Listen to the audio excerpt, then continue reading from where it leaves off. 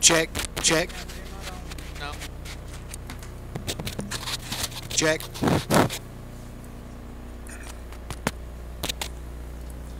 All right, we'll get it underway as soon as we get the mics lit up. There we go. Yeah, they Check. Check. Very good. Thank you. All right, welcome everybody. This meeting of Board of Commissioners of the Town of Waxhaw, regular meeting April 25, 2023 is now called to order. And first off, if you would please rise and join us in the Pledge of Allegiance and remain standing for a brief moment of silence.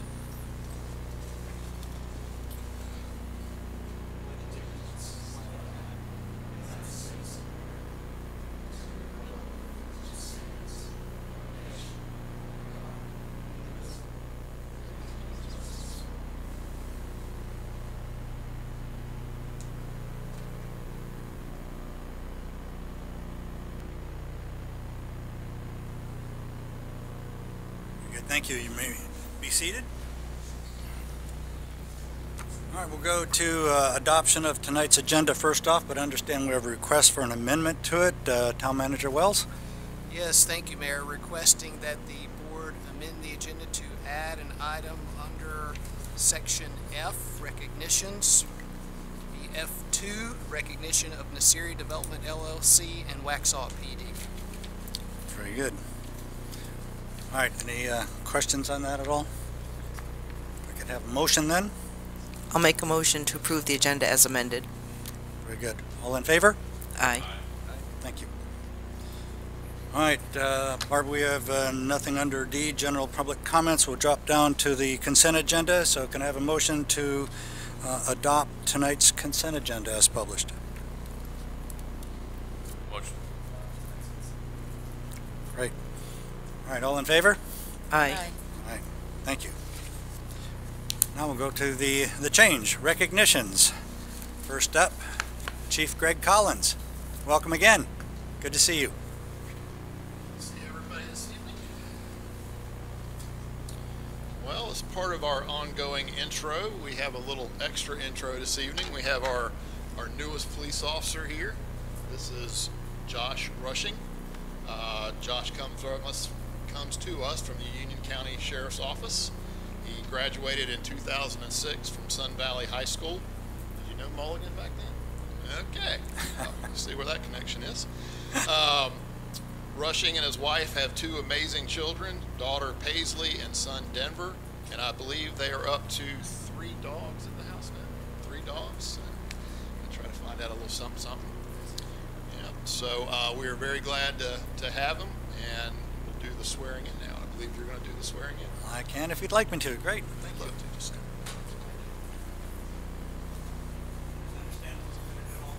We are. We're going to, I like to take this opportunity that all the officers that are here reaffirm their oath of office when we swear a new officer in.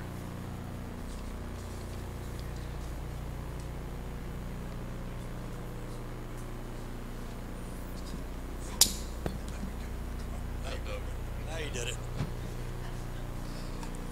All right. Can I ask you to assist here a little bit and hold the Bible for him? Great. Put your left hand on there. And are we all ready?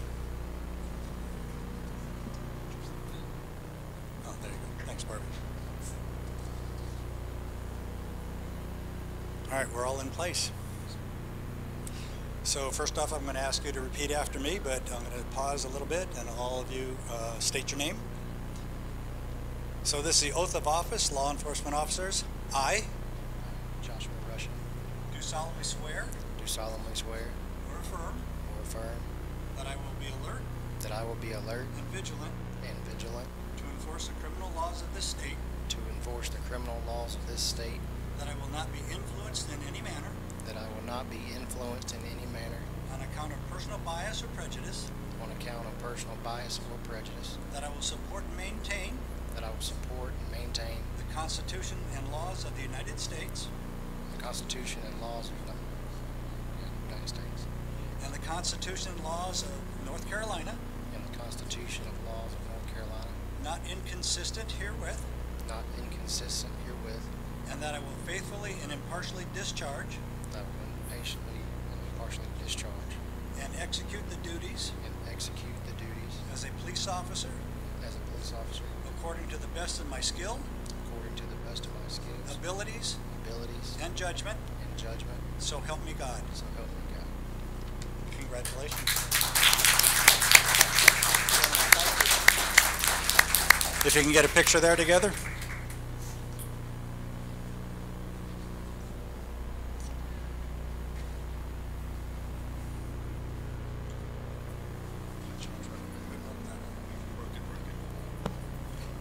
We're going to need a new one. Just this one.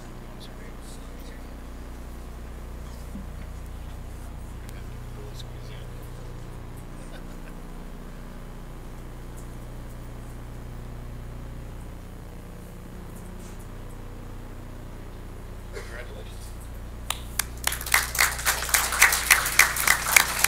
Thank you, everybody. Thank you, Chief. Town Manager Wells, you're up.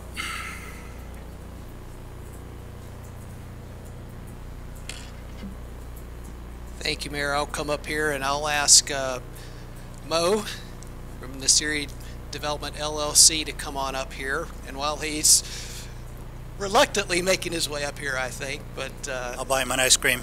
I'll tell a little story about an incident that happened here in town that I think most everybody in this room is aware of. It was Friday, April 14th, unfortunately very late in the afternoon, which happens sometimes on Fridays, and we had a tanker truck that got stuck on the railroad tracks at NC 16, and thankfully this is a fairly unique event.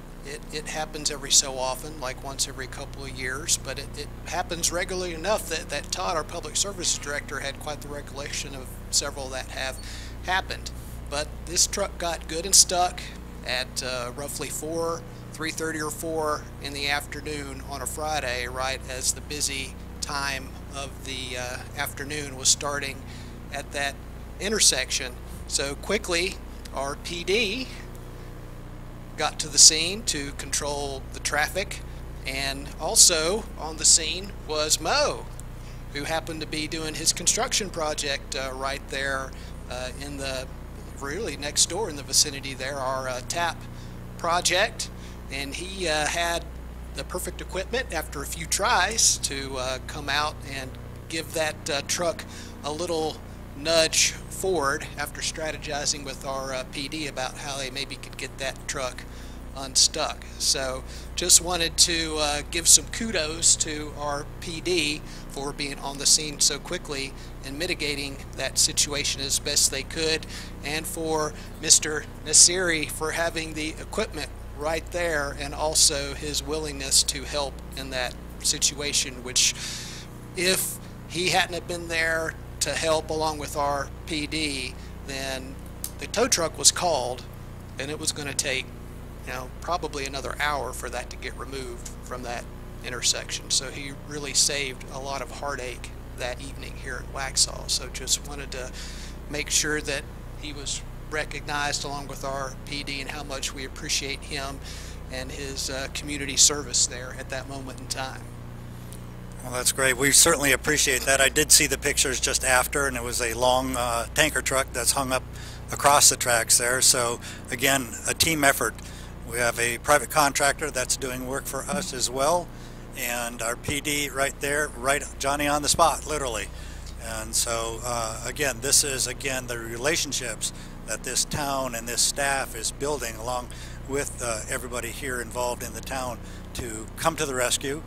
Thank goodness. I think the first order of call is to call the railroad company and tell them there's something across the tracks. I think that's the policy and procedure. So that happened, everybody mobilized. So Mo, I want to thank you for that personally. Greatly appreciate it. This was unnecessary, but greatly appreciate taking the time and effort for this. But without everybody's help, and I mean everybody, from Ashley just happened to be right on the corner, everybody on the phone making the proper phone calls, and the officer showed up. It was just a combination of everybody, all the parties, especially public service. Everybody had to be there to make it happen.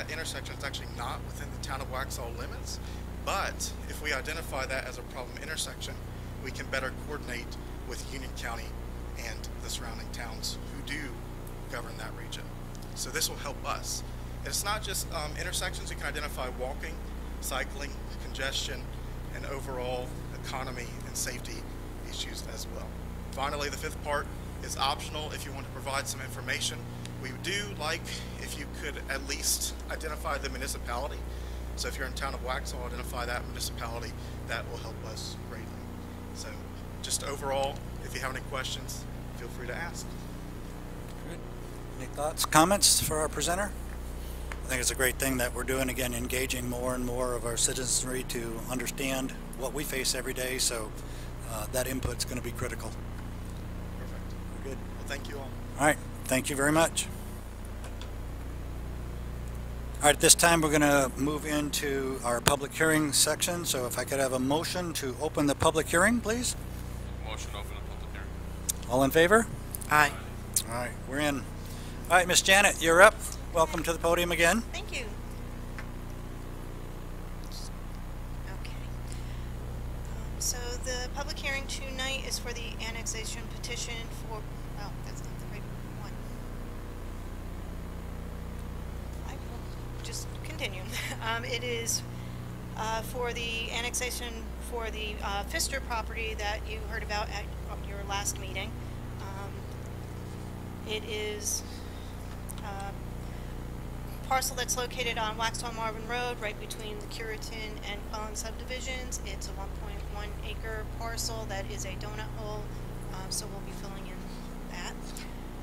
Section 160A-33 is the process given to us by the state for voluntary annexation. At your last meeting, we went through the first 3 steps, scheduled this public hearing, and tonight we are doing the 4th step, which is holding the public hearing to allow residents or property owners an opportunity to be heard. And then we'll hear your board decision at your next meeting on May 9th. The only requested action this evening is to close the public hearing once you've heard from anybody here who wants to speak on this. All right. Barbie, nobody signed up tonight on specifics? Okay, very good. All right, so we'll just make that simple. This is, again, the slide up there is the wrong slide, but it is the donut hole, the small 1 acre parcel on this property. So we've seen this before. It was in your packet. So unless there's any other thoughts and comments on it, I'll look for a motion to close the public hearing. Oh, Charlie? Sorry, Mayor. The correct statutory reference should be 168.31. The reason I say that, 33 is a part of what the General Assembly has already put a moratorium on. So 31 is you are voluntary correct. petition. I changed it on the last slides, and I didn't Let's change make it on sure the this record one. reflects that we're coming under 168.31. Okay, very good. Thanks for that update. I appreciate that, Charlie. All right, so let's see, I forgot where we were. Motion to close the public hearing. Motion? Motion to close the public hearing. All in favor? Aye. All right, we're releasing that. We'll jump down to old business. Second reading of the proposed ordinance. So we have Miss Ashley. Welcome again, Ashley. Ashley is our downtown director. And the floor is yours. Thank you guys for having me again. Again, tonight will be the approval of our downtown sidewalk dining ordinance. So we'll do a little bit of background again. We don't currently have any sidewalk dining guidelines on the books. With our new streetscape that Mo is working on, it really presents a good chance for us to formalize all of our guidelines. It will also help improve our accessibility and walkability throughout downtown. So like we talked about a couple weeks ago, these are our requirements. We did update the ordinance to add in the umbrellas need to be solid color. So that has been added into the ordinance there. Again, the application will require a description and images of the barriers, tables, chairs, and umbrellas. We'll use that to kind of keep an eye on how the colors look. And if we need to start requiring certain colors, that's something we can add in. Are there any questions about the ordinance? Any thoughts, comments? I know last time the color was one thing, or the solid umbrella thing. Any other thoughts, comments on it? Oh, get off the hook fairly easy tonight. All right, so with that, I'll look for a motion to approve this ordinance as it has been amended, but approve the ordinance as it's presented here tonight for us. So motion up, please. I'll make a motion to adopt ordinance number ORD 2023013, establishing regulations for sidewalk dining on North Main Street between North Providence Road and Hicks Street, and South Main Street between South Church Street and McKibben Street. Very good, thank you. All right, that recommendation, that motion is up. So if all in favor? Aye. Aye. All right, none opposed, unanimous. Thank you. Thank you, guys. All right, we'll jump down to new business tonight. Solid waste contract renewal with Waste Pro of North Carolina. Town Manager Jeffrey Wells. Thank you, Mayor. Staff initiated discussions with Waste Pro several months ago to discuss contract renewal. Waste Pro has been providing solid waste services to the town since their acquisition of RCS a few years back. The current service contract is set to expire at the end of this fiscal year, which is June 30th. The new contract would start July 1st and extend to June 30th, 2028. The contract can automatically extend an additional 2 years thereafter with a 180-day notice to terminate. Solid waste, recycling, and yard waste services will all remain the same on the same schedule. Waste Pro will continue its Monday pay for bulk pickup schedule throughout town. The Public Services Department will pick up smaller bulk items with a program that is being formalized. It will take the place of the Friday bulk pickup. The official start date for that will be July. Waste Pro provides the portalets and hand wash stations for our town events. They also provide the dumpsters at our town facilities. The cost has already been accounted for in the proposed fiscal year 24 budget. The total amount budgeted for the service this upcoming fiscal year will be $1,865,000, and that is accounted for 7,000 residences at a cost of $22.20 per household. The town is happy to move forward with Waste Pro. We maintain a good working relationship with Waste Pro's leadership team, who is here this evening, and they have a short presentation that they would like provide to you. And that is Ted Good and Melinda Barkley. Just want to introduce their leadership to our board. Thank you. Welcome. Thank you. Good evening. Mayor, board, town staff, we appreciate the opportunity, the invite to be here this evening and speak to you on behalf of Waste Pro. Ted and I have had 2 short years with this company, but we are so pleased with the dynamic environment that we're a part of, and we're pleased to be a part of the continued partnership with Waste Pro. Kind of move quickly through some slides, and I think I have the button here. So Waste Pro is one of the largest, fastest growing companies in the Southeast. We're a privately held company, and we operate in this local area since 2011. We are having projected revenue growth of about $1 billion at the end of this year. We have 80 locations that we operate, and we have 3 of those facilities that are in the greater Charlotte area, 1 in Monroe. We have over 300 municipal contracts, and we serve over 2,800 collection vehicles. We have over 2 million residential customers, and we have over 100 commercial businesses. And we're excited to say I have that number of 3,700 employees. We actually just excelled that, and we're at 4,200. So a little update I need to do on that presentation. So this is a map of North Carolina. We have 22 contracts that we service in around this greater area. We have 3 that are over in the western North Carolina, but you'll see our footprint there in this center area.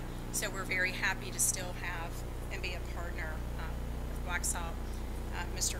Buckley was with us last night, and we were very pleased to have been awarded the town of Matthews. So, talk about our employee retention. Hey guys, I'm Ted. I'm the division manager at the local Waste Pro in Monroe. I've had the opportunity to work with you guys for the last 2 years. Very happy to work with you guys for the last 2 years. One of the things that I started whenever I came into the waste industry is consistency, right? It's all about keeping the same person on the same route running in the same truck, right? And when you do that, you get consistent and you make residents happy because you can pick their stuff up, right? So employee retention is huge for us. Keeping the same people means I can keep them in the same truck and on the same route, right? So some of the things that we do, obviously we provide medical, dental, optical. We do have incentive programs that we use and utilize. We have a safety bonus that is if you're accident and injury free for 3 years, the owner of the company will write you a $10,000 check. So that's good to keep people accident and injury free as well as property damage, right? And then we're always looking to advance people's career paths. So we bring drivers, or not drivers, but helpers in, and we help them get their CDL and move them forward in the company, right? So that's what we call our cohort program. We'll send them down to Florida. Some of you may or may not know that the CDL program now requires you to sit through a week-long class. Most of it at your expense, right? But Waste Pro will work with the helpers, and we'll get them down to Florida, and we'll get them through the class, and it's about $4,000 to get through that Waste Pro invests in the new team member, right? So I do want to talk about our Trackee program. So when a resident calls in and says, hey, we have bulk to pick up on Friday, we will put this in what's called our Trackee program. And it will log the address and what we are picking up. And this goes for carts as well. If you have a new resident or an old resident that needs a cart or a cart swap, we can put it into the Trackee program, and it will track it all the way through from when we initiate it all the way through to close, and then we can go back and reference it at any time. Something I do want to talk about is we have the call center that is in Monroe. So we have a manager, a supervisor, and 9 CSRs, customer service reps, that are able to answer the phone live, right? We started about 6 months ago to where you have the option to have a call back, right? So you don't want to sit there on the phone and wait. You just hit the button, and whenever you hang up, it puts you in the queue, and whenever you come up in the queue, it will automatically dial you back and put you to the next available rep. We do have diversity with English as well as Spanish speaking. We just promoted a driver into a supervisor, and he is bilingual. Very helpful, very helpful. So let's talk about our safety program. We want to help the guys and girls get to that $10,000 safety bonus. Some of the things that we do is the GPS tracking. Well, the GPS tracking, not only GPS is the trucks, but there's a camera system that's in there, and it has, a truck can have anywhere between 2 and 8 cameras. This helps with property damage, right? So you may or may not have hit a mailbox, right? We can go back, we can look and see if we actually did hit the mailbox, and we can address it that way. It also helps us with our drivers, where if we have hard brakes, we'll get an alert. Had one today where it was a hard brake and a possible collision is what come through on my email. Obviously, I'm going to open that up really quickly. Well, we had a tractor trailer that tried to come over in front of one of our guys, and he did have to hit the brakes hard. So it gives us an opportunity to coach them on what they did right or what they did wrong. And this guy did something right, so I patted him on the back, told him good job, and let's keep moving, right? Uh-oh. Okay, we're done. So there we go. We might try to get that back. I was going to say, as far as from the, you're already back. Go ahead. The camera system. One of the wonderful things about our camera system, and we're very excited that you guys have a new police officer that has joined you this evening, but we do work in tandem with the local police. So with that system that we have, we're able to try to help in any way. So please make sure we are utilizing that resource. Absolutely, absolutely. We've done that quite a few times. Kind of already went over this, right? We did purchase RCS back in 2018, which we took over the contract, and we provide all the services that you see on the screen. Changes in the town. So I did want to talk about this really quickly. So when we took over, we were servicing a little bit on Monday, a lot on Wednesday, a lot on Thursday, and a ton on Friday. And what I mean by that is the number of routes that we ran. And it would start out with a couple routes here, 3 routes there, and then on Friday it was 9 routes. And from a routing perspective and from a staffing perspective, that's tough. So what we did is we went and we sat down with Jeff, and we said, hey, look, here's what we would like to do. We'd like to propose a reroute. And we did, and when we did this, it leveled everything out where we have 2 trash trucks that run Monday through Friday. We have 1 recycle truck that runs Monday through Friday. We have a yard waste truck that runs Monday through Friday. That's 4 people that's consistent, right? And we're able to provide that service for you. And very happy that you guys allowed us to do that, and I think it worked out the best for all of us, right? One of the other enhancements that we did is the bulk program that we have. The bulk program prior to me getting here was, I'm going to use your term, bulk Mageddon, right? So we would do twice a year. We would set bulk out. We would come through and we would have anywhere between 6 to 13 trucks that would run. It was supposed to be for a couple days, end up running for 2 to 3 weeks, and you have bulk setting around everywhere. So we proposed, hey, let's go to this program, and I think it's been working relatively well, right? We try to keep everybody happy. So thank you for doing that with us. What am I missing? We appreciate the opportunity to be here this evening. Absolutely. And share a little bit about our company with each of you, and to be able to continue our partnership. So thank you for your time. And thank you for coming forward and being part of our presentation tonight to have us all understand some of the changes that have been made. We have certainly heard from our staff, our town manager, in the negotiation process of this, so we're very pleased that we all came to a good consensual arrangement. So I appreciate you guys doing that. I know that you've been there. Town manager and I talk often. I know you've been there whenever he's had a question, any staff, and so far I've heard, you know, very, very little on the complaint side. So I think it's working well, and I know that you guys will step up if there is a challenge to it. So I appreciate that. Jeff? They are in just really daily conversations with our public services department. So I have a great relationship, and of course I've had the privilege of being part of that from the time to time that I get involved, but quite frankly I don't have to get involved very often at all, really just for contract negotiation, but they both handle the customer service portion exceptionally. Very good. Well, thank you for that. Any thoughts, comments to share? Anybody? All right. Very good. Thank you. Thank you for being here tonight. Appreciate that. All right, we'll move down to the next item. Oh, I'm sorry. Motion to approve the contract. I got to organize this differently for myself. So, all right, we'll look for a motion on this one. So this one's a motion to approve. So I'll make a motion to approve the contract renewal with Waste Pro for a 5-year term beginning July 1st, 2023 through June 30th, 2028, and authorize the town manager to execute said contract with Waste Pro. all right, motion is up. All in favor? Aye. All right. All right, very good. Thank you. You're all involved in the conversation. So now we'll move down to the next one here. All right, facade grant.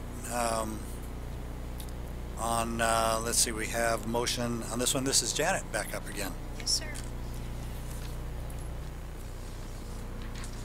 Okay, so I am here now to talk about the facade improvement grant request, and this request is a petition from John Giz, who is of Southstone Properties, acting as the agent for the property owner, for the front facade of the buildings located at 103 through 109 West South Main Street, also known as the A.W. Heath Company Store 2. The property is located on West South Main between South Church and South Broome Streets. The following history of the property is a summary from the National Register inventory, as well as information provided by the State Historic Preservation Office and the applicant. The A.W. Heath stores form one of the most architecturally and historically significant commercial complexes in Union County. The main two-story red building was constructed about 1898 to house a general store, and as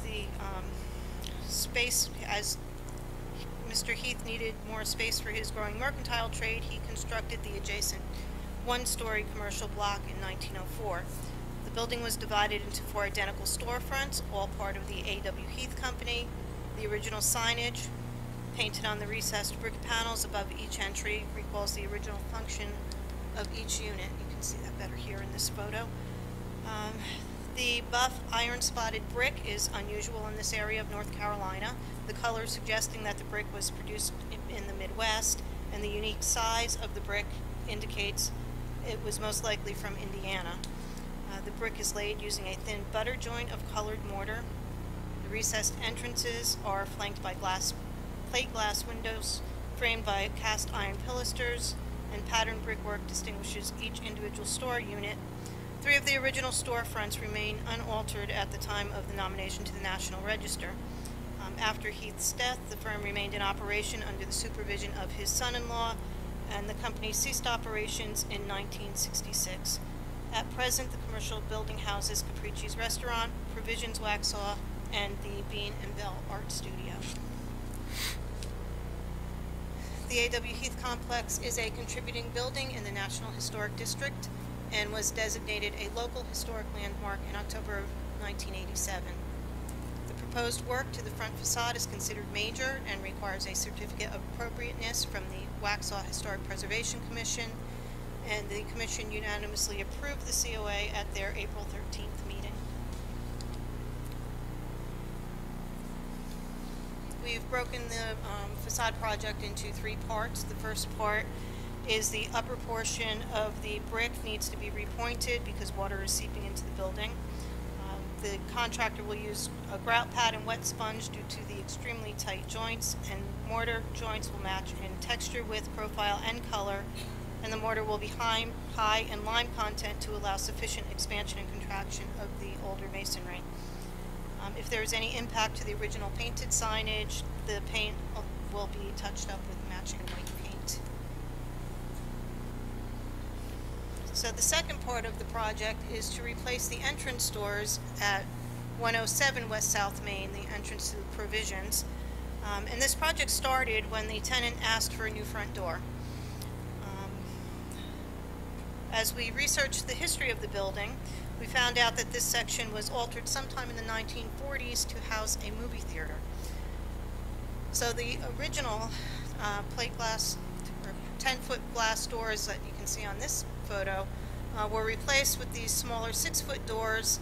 The glass transom above was replaced with wood, and that was so done to block the sunlight from streaming into the movie theater. So as we talked about replacing the doors,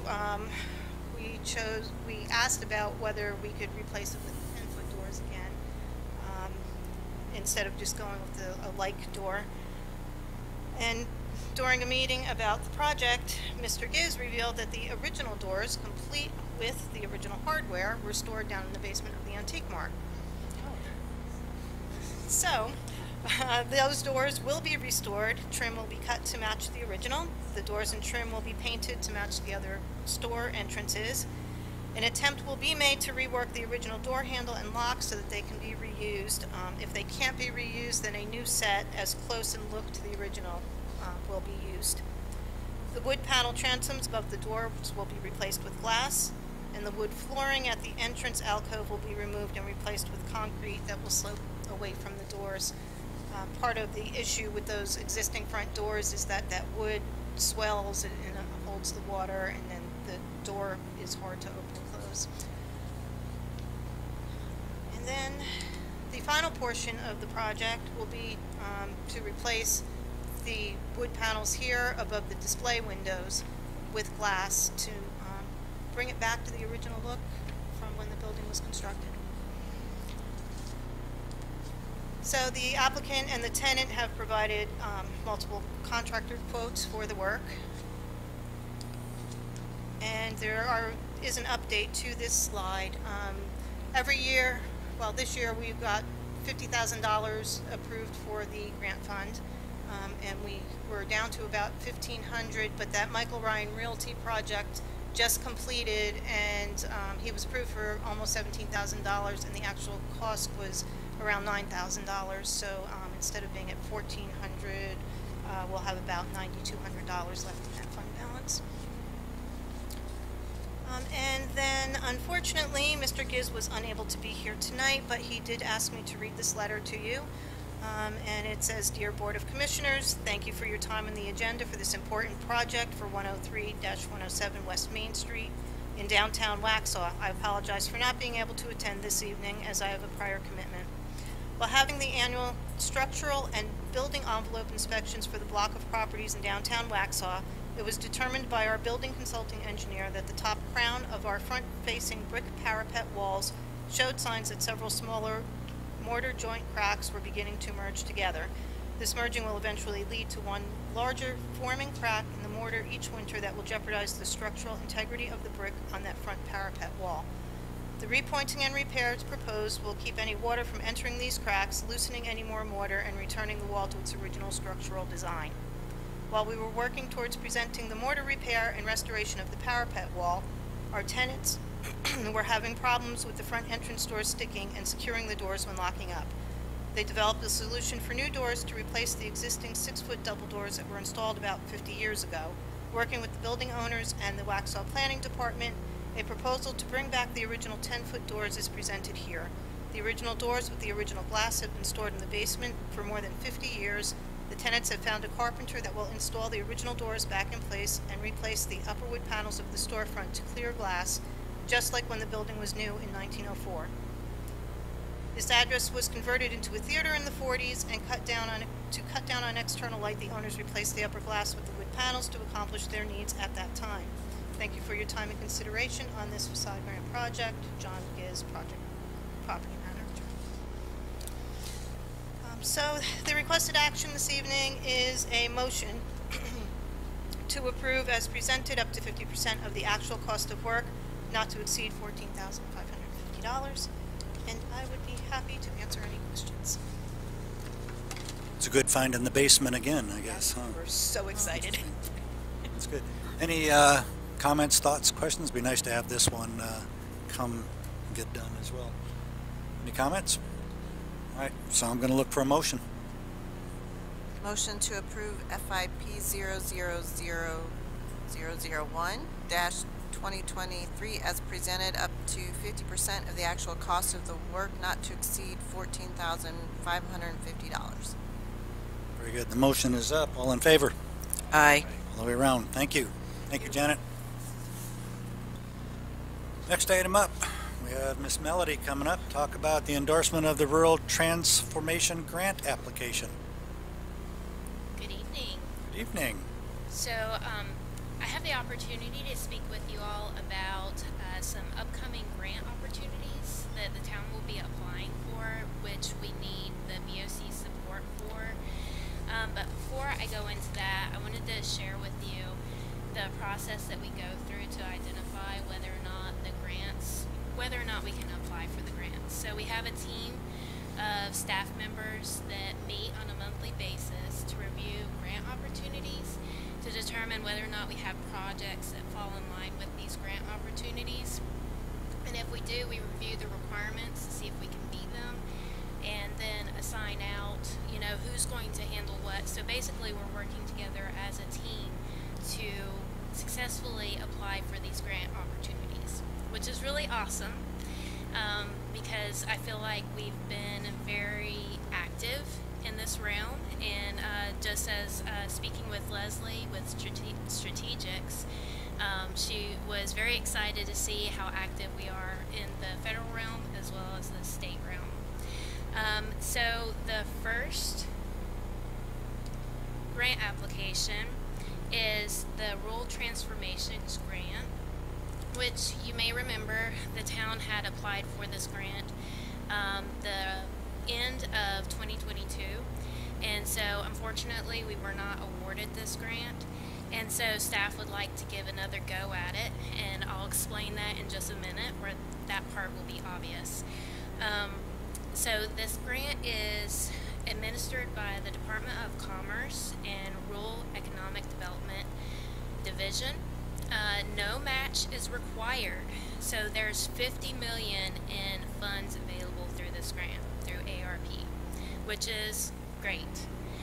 So the grant supports projects that improve quality of life and attract customers to downtown, and eligibility is determined by the Rural Census Tract, which is located south of Highway 75, which is perfect for the project that we have selected. The average grant award for round 2 was around $613,000, so you'll notice that our request is around that range, trying to make sure that our grant application is competitive. So a little bit about the application. We're applying for the downtown park completion of $660,600. And this is for the amphitheater, seat wall, cover, and sound system of $505,000. Picnic pods of $48,000. Benches, $54,000. Swings, $20,000. Trash cans, $33,600. And so the important thing to note here is that these pieces of the park are currently not funded. Staff is working on either adding to the CIP, which right now the amphitheater is in future years, 5+ years out, and then the other items are going to be funded through community donations, and staff is beginning that work now. So the town will have 3 years to complete the grant requirements, and funds will be available by reimbursement basis. So after we spend, then we'll be able to get reimbursement.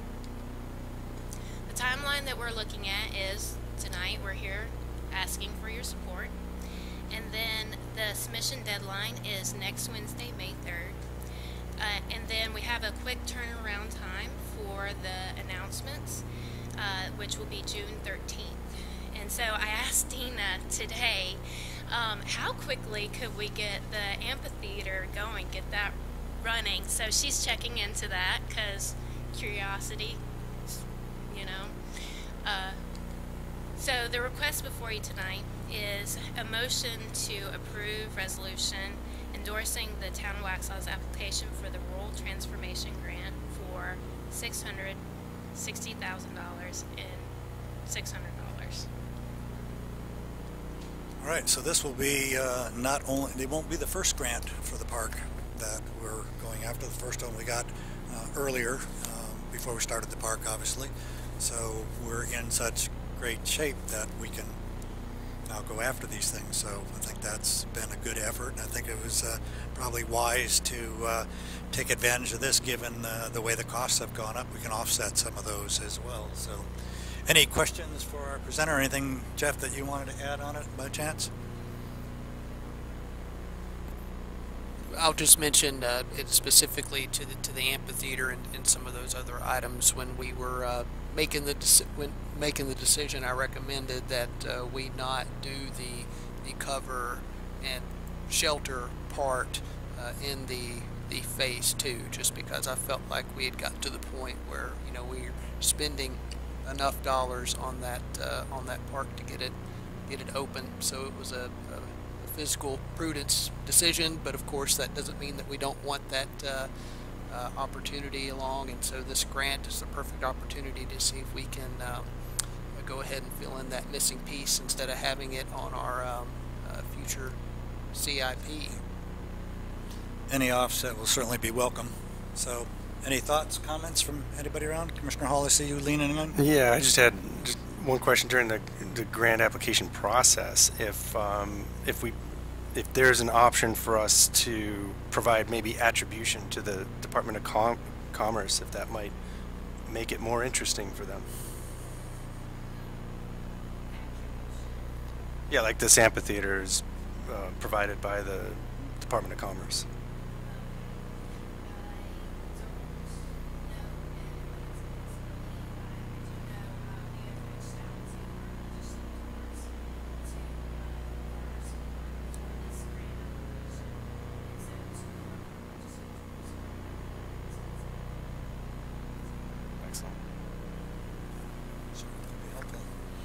Any other thoughts, comments?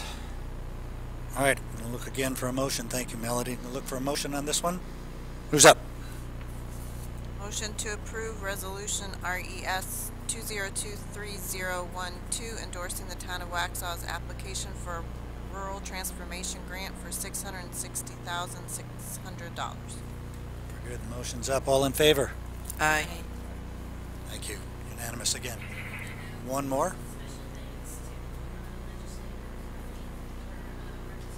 Brody.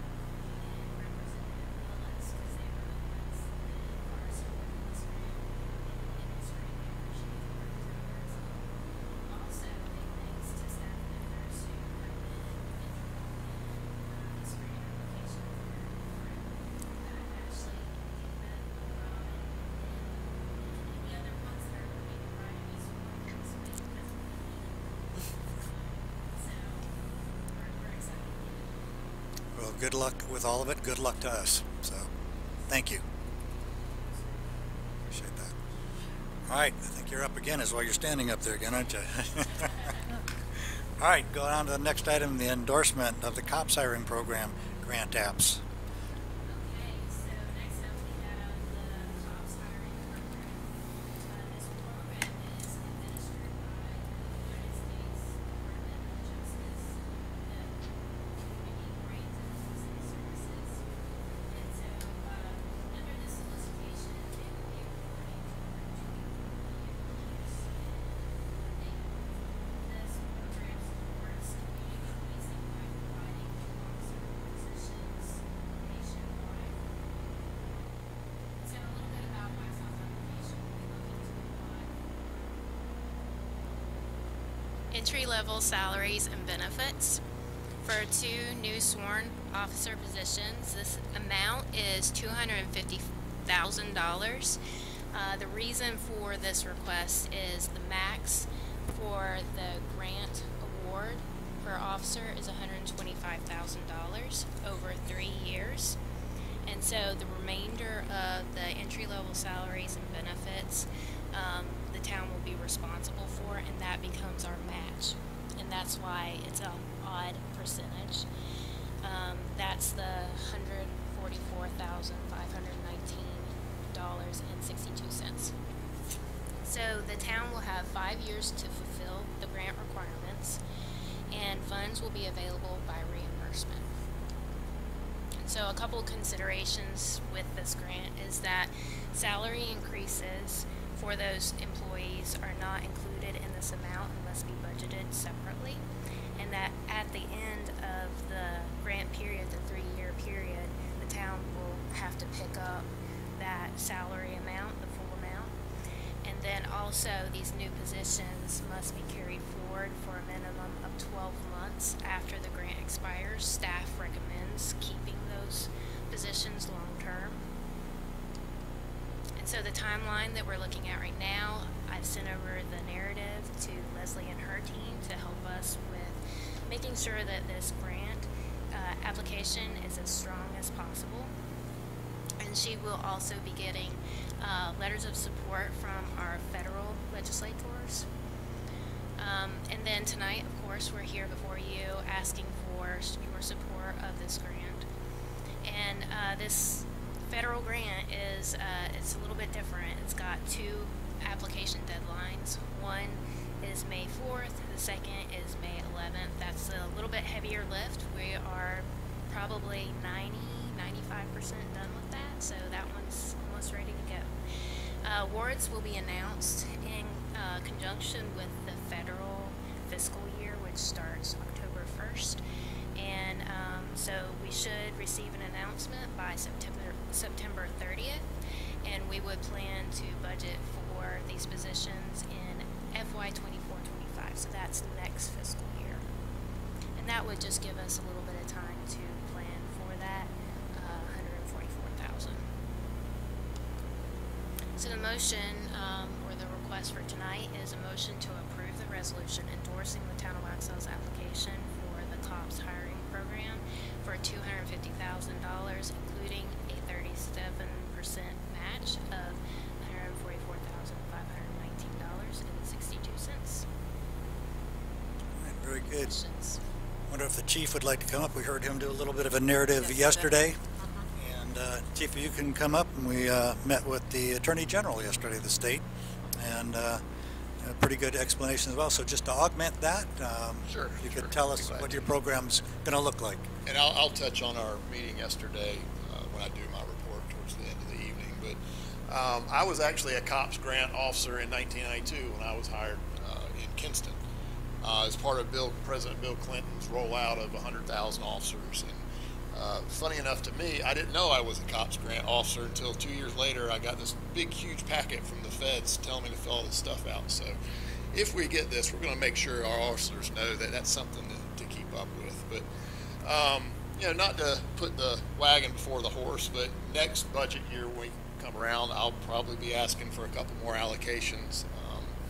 As we all remember, the pay and staffing study that was done last year shows that Waxhaw has one patrol officer for 971 citizens, which is well above the national average. And I did the numbers again the other day based on our estimated population, and now we're at 1,017 officers. Or excuse me, I wish that was 1,017 citizens per patrol officer.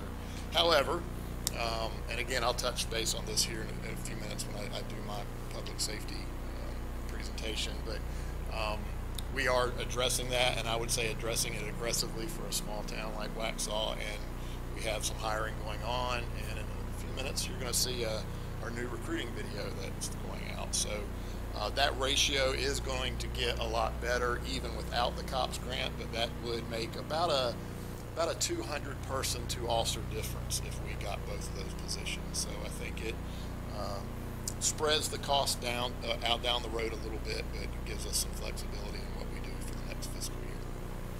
So essentially we're going down that road anyway. It's nice to have some financial relief as we travel down that. Absolutely. If someone wants to give us some money to do what we want to do, that's a good thing. All right. Thank you. Any questions for Miss Melody or the chief? All right. So we've talked about this before. I think Commissioner Maury was real active in this a while back, so I'm going to look for a motion. I'd like to make a motion to approve resolution RES 2023011 endorsing the town of Waxhaw's application for the COPS hiring program grant for $250,000 to include the amendment that we spoke about. Very good. All right, the motion is up. All in favor? Aye. All the way around. Thank you. Real quick, just a big thanks to Mulligan and Dex for all their help with this. I couldn't have done it without him. It's a lot of work. Grant writing is a lot of work. All right, thank you, Melody. Appreciate that.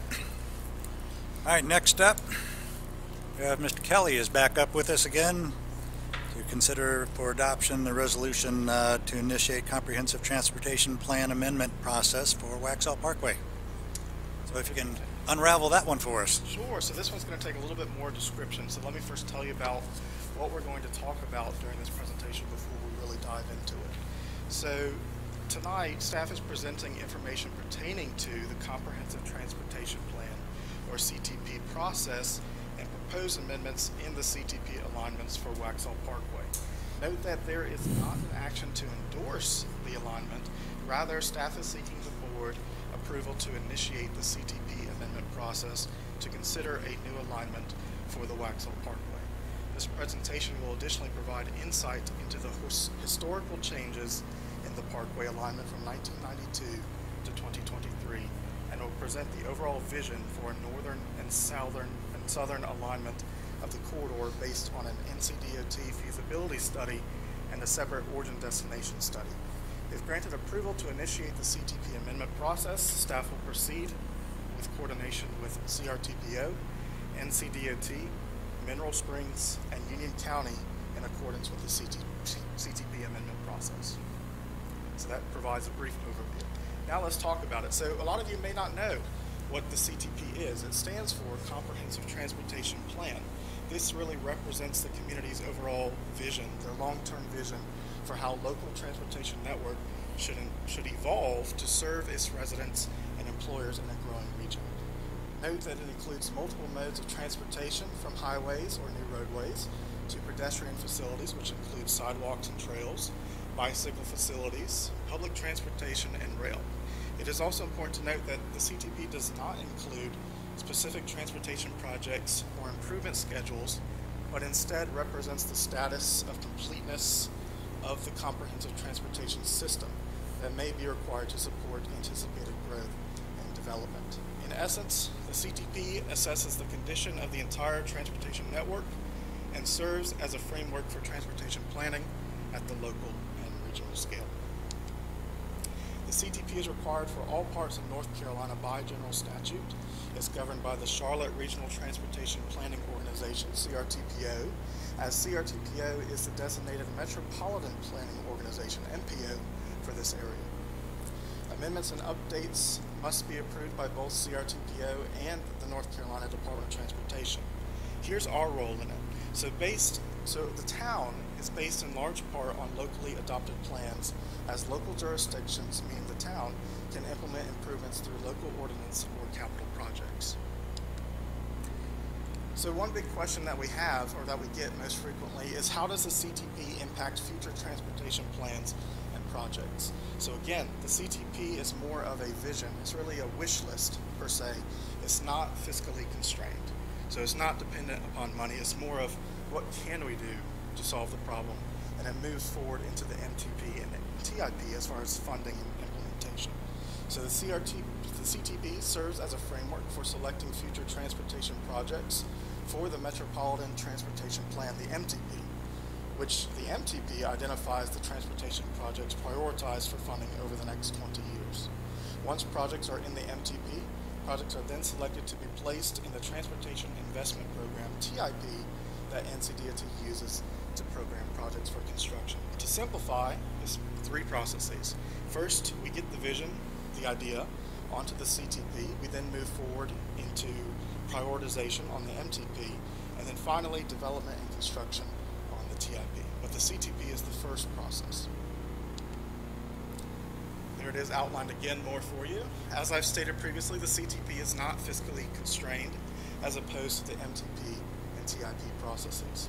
The CTP is more of a planning level and is flexible for changes based on new information and conditions. So if there's changes in the comprehensive plan, the pedestrian plan, parks and recreation plan, that can all be modified as a part of the CTP. So how might local jurisdictions like the town of Waxhaw implement the CTP? Well, ultimately the CTP strengthens connections between community vision, adopted land development plans, and transportation plans. Transportation projects can then be built or improved as public construction projects, or in conjunction with land development projects. CTP designations can help local jurisdictions develop, prioritize, and plan our local projects. In addition, the CTP can assist with coordinating transportation planning efforts that fall across multiple jurisdictions. CTP designations help these jurisdictions more clearly communicate the local transportation vision by including multiple transportation modes. Here's our impact. The local jurisdictions, us, the town of Waxhaw, can implement improvements through local ordinances or capital projects. For instance, the Capital Improvement Plan, the CIP, or local ordinances that we have within the town. So here's the northern proposed amendment. This proposed amendment is based on a 2022 feasibility study conducted by NCDOT. In essence, we are shifting the existing CTP alignment, shown in orange, to the new alignment, shown in purple. This will require coordination with CRTPO, NCDOT, Mineral Springs, and Union County. So in essence, it was over there to the east. We're shifting it closer to the west, which is actually more beneficial.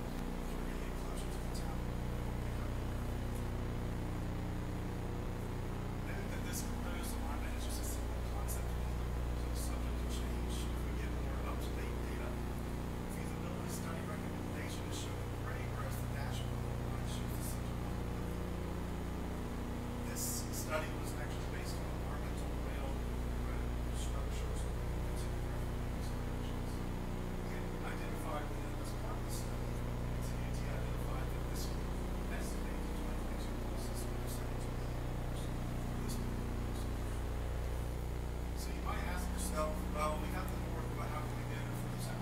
So the vision is to also continue south, and that's essentially have to connect to Waxhaw. This is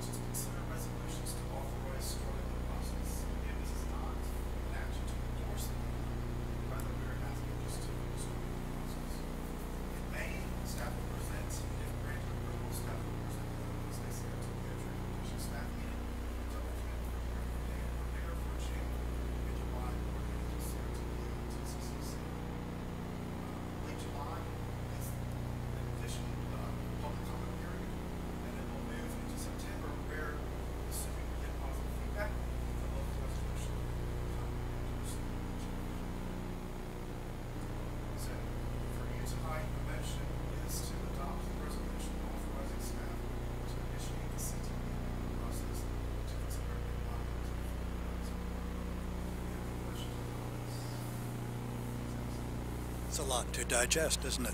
Yes. A lot of parts. 1992. Long time coming.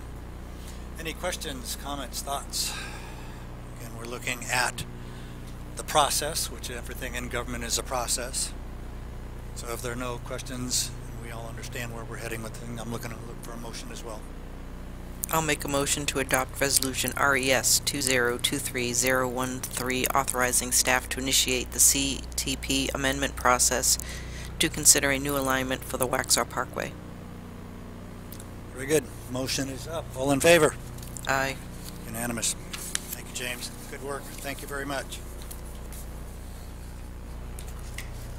All right, next item up is a resolution that's actually part of a process again, as I talk about government process, long process, trying to work with current and past Union County Board of Commissioners on keeping up with the demands, if you will, for our sewer. And this is in concert, actually, with some of our state elected officials at the legislators' levels. They have been the one that we've been working with, and they have actually requested us to put forth this resolution, as they have with other municipalities who are working through that process right now. So what I'm going to do, I'm going to put my glasses on so I can see it. I'm going to read through it so we all understand it, and then we can talk about it after. So this is a resolution requesting the North Carolina General Assembly to create a new public utility district to manage the Union County Public Works Service Area. Whereas the Union County Board of Commissioners, through its policies related to water and sewer service, have infringed on the town of Waxhaw's ability to effective self-govern and implement comprehensive and strategic plans for the good of our citizens. And whereas water and sewer treatment projects have long planning, design, and construction schedules, and delays cannot be remedied in a timely manner, which creates irreparable economic development impacts to the town and its property owners. Whereas Union County Board of Commissioners has demonstrated an unwillingness to implement their capital improvement plan or to utilize their existing contracts and infrastructure with the City of Charlotte, deliberately creating utility scarcity that is a de facto moratorium and not in the spirit of North Carolina public enterprise and zoning regulations, and a direct reversal of town and county coordination in good faith through respective comprehensive planning cycles. And whereas deferring maintenance and investment in capital projects can increase risks of environmental issues or excessive repair and maintenance costs, which could increase the burden to existing ratepayers, and whereas the Union County Board of Commissioners demonstrated a lack of financial responsibility and prioritization of taxpayers' best interest by securing a bond for public higher education improvements that create a direct conflict with their current sewer service policy, and by purchasing property with taxpayer money for required infrastructure as established in the county's master plan. And just weeks later, entering into a long-term lease of that property back to the seller for an amount below fair market value, and less than previous amount the seller had paid annually in property tax. Whereas the Union County Board of Commissioners' reversal of policy of sewer infrastructure is adversely impacting the economic development of Union County, including the elimination of the ability for businesses to locate or expand in most areas served by Union County Public Works. Therefore, be it resolved that the town of Waxhaw hereby encourages the North Carolina General Assembly to eliminate that crisis in our county created by the Union County Board of Commissioners by enacting legislation which will, number one, require the Union County Board of Commissioners to direct and fund, if necessary, Union County Public Works to immediately utilize the existing contract with the City of Charlotte to send up to 3 million gallons per day of sewer flow to Charlotte's McAlpine Creek treatment plant, thereby providing the ability for new customers in the 12-mile creek basin. Number two, require the Union County Board of Commissioners to follow its adopted master plans for water and sewer. Number three, create a new public utility district to manage Union County Public Works Service Area that would be governed by all of the governing bodies within Union County Public Works Service Area. This would be, in effect, adopted this day. This has not been a short process. We've been working on this with the commissioners, both past and current, for the past 2 years. And frankly, I think many of the boards around us have lost confidence in the Board of Commissioners' willingness and ability to not only put a system in place and maintain it, but to expand it as necessary. Again, this is recognized by the state legislators that we've talked to. They've recognized, they've met with the county, recognized the county did not have a plan. So we are asking for this of the legislators right now. So with that, I will open it up to any discussion from the commissioners. Must have been well written. It was very well written. All right, so with that, if there are no comments, thoughts by the commissioners, I'm going to look for a motion on this. I'll make the motion requesting, I'll make the for resolution RES 2023014, requesting the North Carolina General Assembly to create a new public utility district to manage the Union County Public Works Service Area. All right, that motion is up. All in favor? Aye. Aye. Unanimous. Thank you very much. Appreciate that. It's a lot of work has gone into this one. So thank you very much. We'll look forward to moving that forward as we can. All right, we have nothing on the agenda tonight for closed session, so I'm going to move down to the town leadership reports. Town Manager Jeffrey Wells, you're up. Thank you, Mayor. Two things. Just another reminder that the Shred Day has been rescheduled to Saturday, June 24th. That was our rain date. Saturday, June 24th, same location here at Waxhaw PD, 9 a.m. till noon, or until 2 trucks get full of shredded material. Town campus project is moving along well. If you've driven by there in the last few days, you've probably noticed the staking for the town hall building. And so if weather permits, you should see footers being poured probably within the next week or two. And so we're looking forward to that. And then they'll continue to do some more ground prep out there not long after that. Then they'll be starting on the what we call the PSPR building as well, Public Services, Parks and Rec. Metal building should be going up within the next couple of months, and probably sometime in June or at the worst July you'll see vertical on the town hall as well. So looking forward to that project continuing to progress well. That's all I have this evening. Very good. A lot going on in our town. A lot of things now coming onto the ground, which is very exciting to see.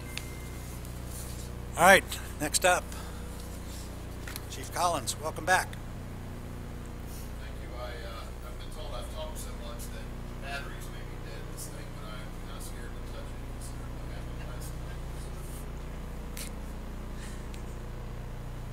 Bet a red light's back. There you go. That went on. All right. Let's see the. We good? I can just project. That might be better. All right. Good. All right. I only got a couple things. So, figured it was about time for a crime report since we're getting pretty close to the end of April. Year to date, we've had a 38% reduction in violent crimes, 5 total for the year, and a reduction of 50% in property crimes, 28 for the year. Talking about staffing, currently we're at 28 sworn officers, 1 in basic law enforcement training, 2 vacancies, and 4 applicants currently in background stage of the hiring process.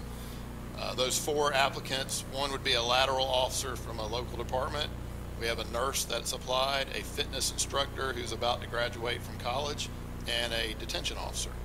These 4 would be hired after the start of the new budget year for the 4 allocations I mentioned earlier. Recruiting and retention, we'll be seeing the video here in a few minutes that we're rolling out. Yesterday, like the mayor mentioned, me and the mayor and Ms. McMillan were there to meet with Attorney Josh Stein.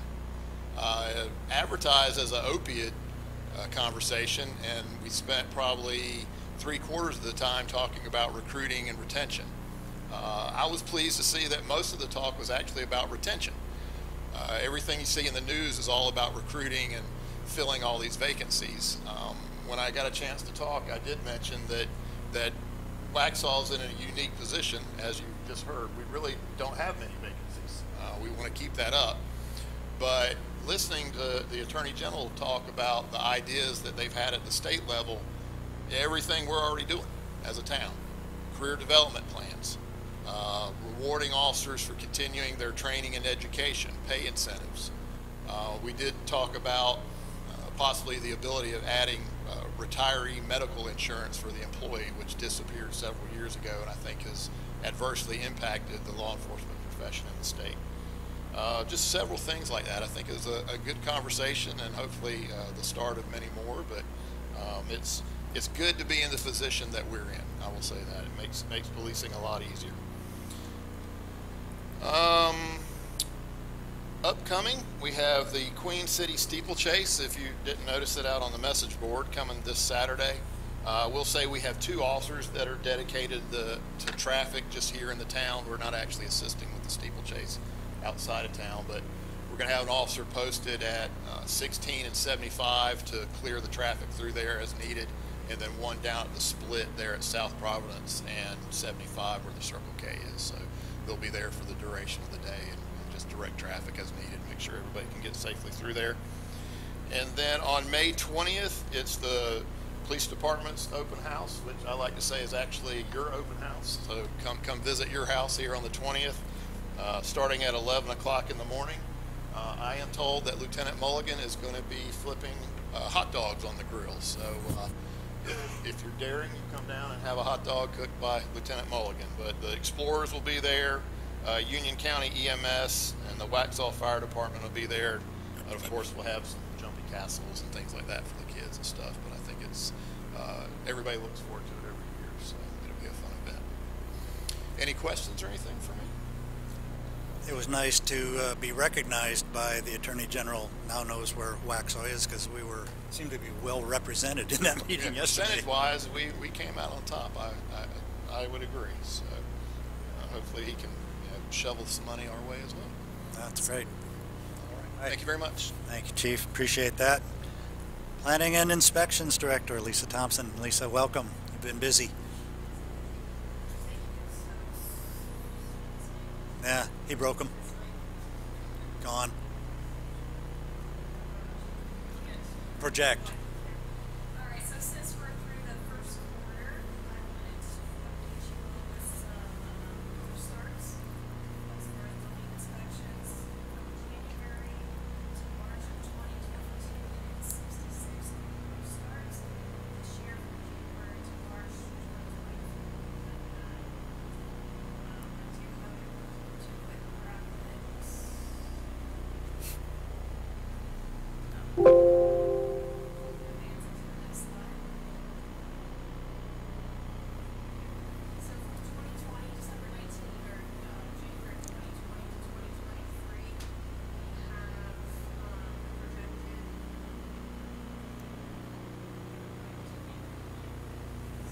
Battery problem? Get one of those running. Can we grab one of these mics and maybe have you come up and improvise here a little bit? Just see if the red light goes on there. Hello? Right, okay. There you go. Just bring you can up a pick chair. it up. You can lift it. Okay. Not awkward at all. Okay, I'm good. So from 2020 to 2023, the year of 2020, we had 340, oh my gosh. The year of 2020, we had 348 home starts. 2021, 343. 2022, we only had 143. And this year, we're projected to have 36. So it's almost completely stopped. However, building inspections revenue is still somewhat okay. We went from $1,039,000. We had a lot of projects over COVID. 2021 jumped to $1,051,000. But again, seeing those decline in housing in 2022, we're down to $780,000, and then 2023 we're projecting $720,000. We had 8 projects that has come through the board. We've had 2 that have construction plan approval and sewer. We have 0 that have started construction, and we've had 0 home starts of all those new plans that have been approved. For historic preservation, the month of May is Historic Preservation Month. We are working with Tamia, our digital marketing specialist. We're going to do some a series of posts to promote the story map oral history project and the recent facade grant work that we approved tonight. We hopefully can follow them along the provisions building and do a series of posts to keep the public updated on that. HPC will be downtown at the Kaleidoscope Festival to help promote the Preservation Month. Planning staff will also be there. We'll highlight our draft land use plan projects, road projects, and trails during that festival. So come visit us. And then one project coming up at Alena was the old Crescendo project that will probably come to you guys probably late July or August. We had a planning board preview last night. It is posted online if anyone wants to see it. The plans are also on the website. We're waiting for that traffic impact analysis, and it's a big one. So that's what's taking so much time. Once we have that information, we'll start bringing it through the process. That's all I have. Very good. Any questions? A lot of work coming along. It is interesting, the impact of 20-year build-out of projects and how they go cyclical for us in the town here. So look to have an improvement on that as we go along as well. So thank you, Lisa. Next up, Chief Greg, the other part of Greg Squared. E squared? I'll let you say that. You guys can argue that later. So you get this chance. Chief Sharp, you can go to the podium. Oh, got you on Someone found batteries. How's that? Let's see.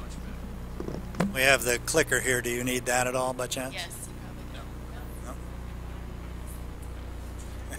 No, since Chief Collins is an admitted long-winded talker, and clearly attempted to get everybody else to sit so he could just stand and present himself, I'll be brief. Just to keep you updated, we had 3 firefighters graduate from Moran Cabarrus Fire Academy a couple of weeks ago. They were in orientation. They're part of our firefighter apprentice program where they go through the academy, we pay them, and if they stick with us, they get a bonus 6 months out and a year out. And they're in line for any full-time openings that we have. We have a strategic planning study underway by some consultants that is wrapping up and should be to us probably the middle of May with presentations. And then the feasibility study we've talked about should start end of May, 1st of June. Let's see. I'm heading to Raleigh next Wednesday to speak with our North Carolina representatives about EOC grant money for a future station on Kensington Drive, as well as support for our SAFER grant and that kind of stuff. And that wraps us right into the SAFER grant. Has been submitted. Thank you to town staff for helping and collaborating with that and getting that done and submitted. It's a big grant. It's asking for $5 million for 27 firefighters over 3 years. There is no match to that.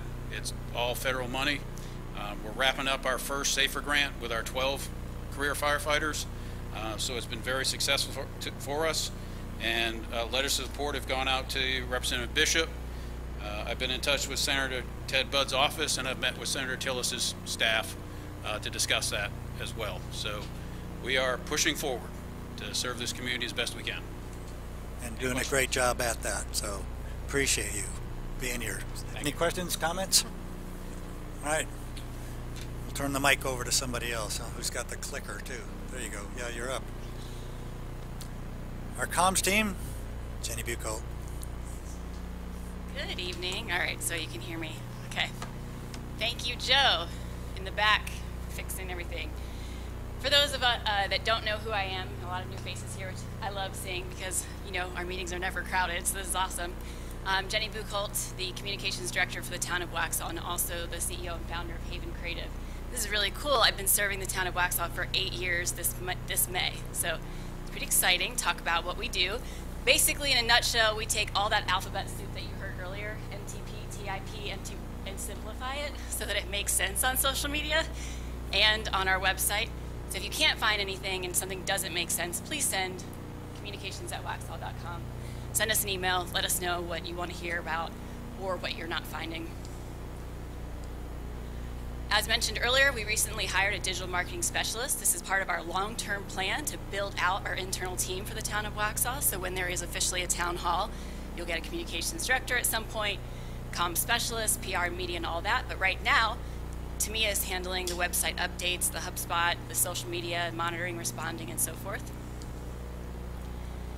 Every year we set communication goals. This is important for us because it holds us accountable, and so you know what we're working on. So when we come in each quarter, we talk about what we're working on, what we're doing as it relates to these annual goals. We then break those down into monthly targets. So we have bucketed themes each month. So we talk about Team Waxhaw, we talk about growing forward, the projects that are happening, the quality of life and community. We talk about the events that are happening, and we've done a lot of spotlights on our Team Waxhaw, and you'll see more of that as we go into ramping up promotions for Waxhaw 101, which I also encourage everyone who might be here and don't know about it. Waxhaw 101 is our citizen engagement program to learn more about what happens all inside of Waxhaw, meet all of our department directors, really get a feel for how we operate as a town. And we'll be accepting applications for that starting in June. So what's happening right now, we have the projects in process. We are overhauling the budget booklet. In the past, it's been a long 130 pages of narrative, and under Jeff's direction, we are redesigning that and hopefully making it more readable, more understandable, and breaking out those acronyms and alphabet soup to make it more understandable. We're also working on an information booth, so when you come and see us at the Kaleidoscope Festival, please come and visit us in the town booth. There's going to be 10 to 15 different posters talking about the CIP, which stands for Capital Improvement Projects and Program. So there'll be a lot of things happening, all of those updates over there. We also are talking about the grants projects and development projects and ways to get involved in our programs. We also have been working on the Waxhaw Police Department recruitment campaign, and I'll talk a little bit about that in a minute. And then, like I mentioned earlier, we're going to be doing Waxhaw 101 marketing and hoping to make that more video focused and highlight reels and highlighting the staff. So one of the recent changes is our Waxhaw Happenings newsletter. When I started out 8 years ago, we used to have a 28-page newspaper that went out to our community. We realized that that was very time-consuming and costly, so we transitioned that into a digital format. You can sign up for this newsletter on the website. There's already a pop-up that comes up as soon as you land on waxhaw.com. What happens is you're enrolled into this Happenings newsletter, and you'll receive it monthly. When we started out, we had roughly 800 contacts. Now we're up to 1,800. Our average open rate is 40%, and our read rate, meaning they viewed the email for more than 8 seconds, which, believe it or not, is actually long in today's world, is 77%. So we're happy with that. We're continually adding new content to that newsletter. The Chief's Corner is the new piece of content under Chief's direction. He wanted to add this, and I thought it was a great idea to kind of give our community an update on what's happening and how are we looking with safety and programs happening in our community. So the Waxhaw PD recruitment campaign, I wanted to highlight this. This is also Chief Collins's call out. He wanted to talk about how good people really make great cops. So that became the narrative that we're using, and we've created a design for that you'll see on our social media pages and throughout the recruitment campaign. So we have the social posts, we have print collateral that we're doing, and we created a dedicated website landing page. So we purchased waxhawpd.com. So now anyone can go directly there and directly into the form and watch the video that we produced. And I want to make sure everyone understands before you see this video, it is not fast action, guns and shooting and SWAT team like you would see maybe at Monroe Police Department. Sorry, Monroe, but we're not that. We really wanted to highlight our quality of life, and that coming to Waxhaw is close to Charlotte, so you get that metropolitan feel, but we're just close enough. We still have this nice, quiet quality of life, and so that's what we highlighted in this video. And I wanted to talk about that if you want to come up to and add anything to the video before I play it. Thank you, Jenny. You kind of stole my thunder with the "it's not an exciting video." There's a little bit of that in there, but I'll just ask kind of the obvious question. I just got done talking about how fully staffed we are. We've got 4 people going through background and all that kind of stuff. Why in the world would we be doing a recruiting campaign and video? Well, we know our attrition rate is 3.7 officers per year over the last 4 years. So we can count on losing almost 4 officers over the next year, which puts us flat. We haven't gained anything. So instead of just recruiting when we're short, we're going to be recruiting all the time and trying to hire the best people.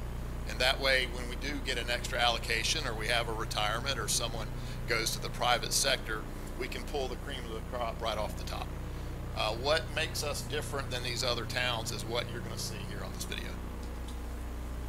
Take it away, Joe.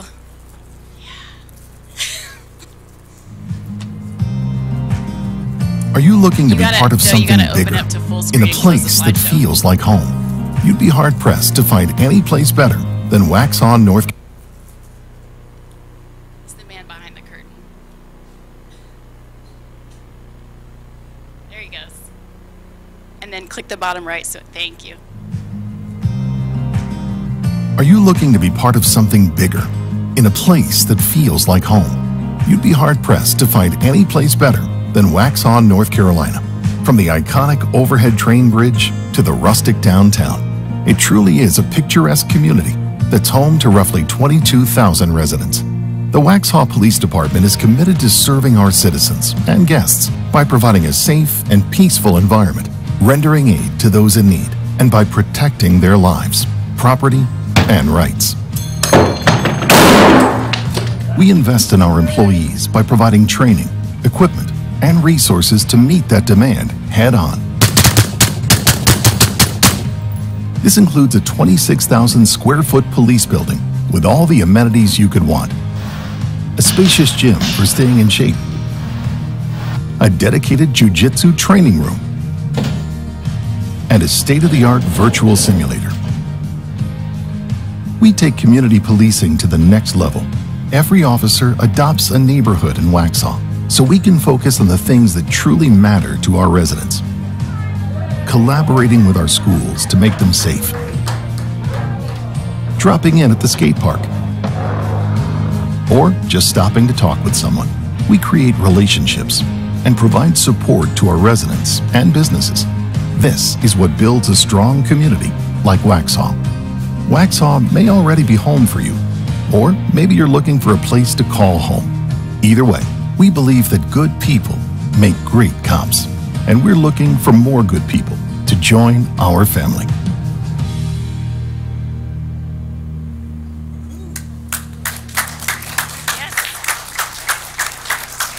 So, just a quick call out for all the Parks and Rec staff that joined that video and our citizens, business owners here that made highlights, my son, my house, my skateboarding husband. We just appreciate all the talent that was lent to us to get that done. It took a community. So, And keep the cost down. I kept the cost down. That's true. Gotta save money. Last and least, I just wanted to throw out there because I think it's fun. Haven just won the Best of the Best Charlotte Best Ad Agency, and we're really proud of that. And thank you for this community and for all of you for believing in us and voting for us to be your ad agency. So thank you.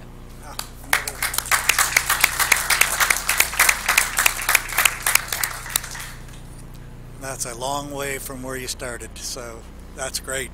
Thank you very much for that. All right, any comments? We'll kind of move it down a little bit. Any comments from the commissioners? I know they probably want to get back. I've got to head up to Concord, so if there's no other comments, I'm going to look for a motion to adjourn. Motion to adjourn. Thank you. All in favor? Aye. All right, good night, everybody, and thank you, everybody, for doing all your homework on all the things that we've talked about tonight. Appreciate the staff, and I got to say I've gotten good comments from people in the program that I'm in this week on our website, actually. So, got to say we're recognized. So, thanks to everybody. Good night.